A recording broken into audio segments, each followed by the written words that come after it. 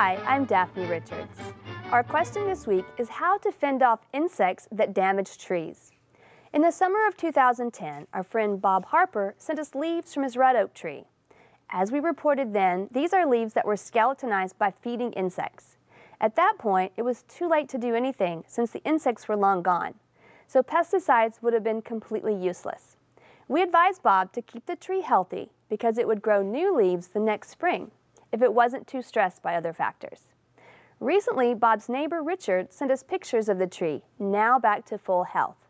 To fend off damaging insects, this is the time of year that we can spray horticultural oil on our fruit trees as a necessary preventative, or other trees that have had problems, to naturally control overwintering insects, especially in their egg, larva, and nymph stages. Horticultural oils, also known as dormant oils because they should only be used when plants are dormant, can also control many fungal pathogens by blocking their access to tender plant tissues, where they can easily invade. It's really a good idea to keep an eye out for pathogenic cycles.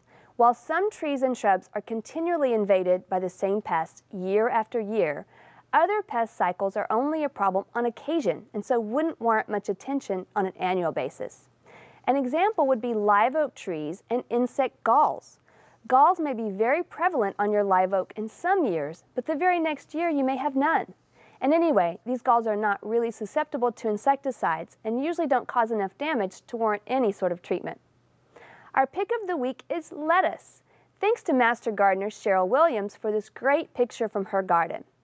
If you're not a vegetable gardener, you should consider trying lettuce, which is one of the easiest to grow. You can even include it among your dormant perennials. Lettuce germinates quickly from seed, or you can buy transplants.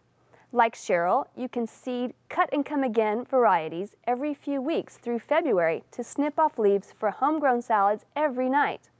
All you need is fertile, well-drained soil in sun, but some shade's fine and even welcome when we get those hot days in late winter and early spring.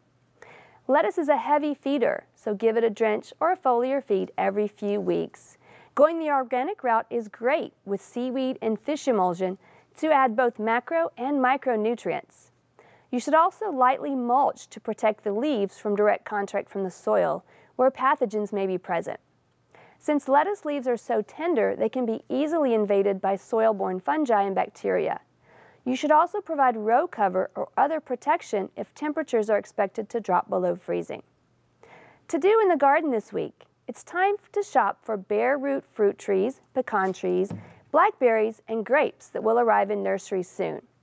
Be sure to get those in the ground as soon as possible so they can get busy making roots before the warm temperatures of spring. It's also time to purchase and plant your asparagus crowns. And if you have fruit trees, which are annually susceptible to insect and disease problems, you should preventatively spray them with horticultural oils to ensure against future problems.